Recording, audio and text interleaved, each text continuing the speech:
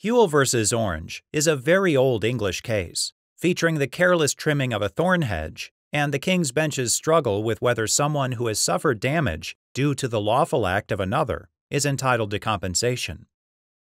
Orynge owned some land in Devon. A thorn hedge grew on the edge of the property. One day, Orynge was out cutting his hedge. Some of the thorns accidentally fell onto the adjoining property.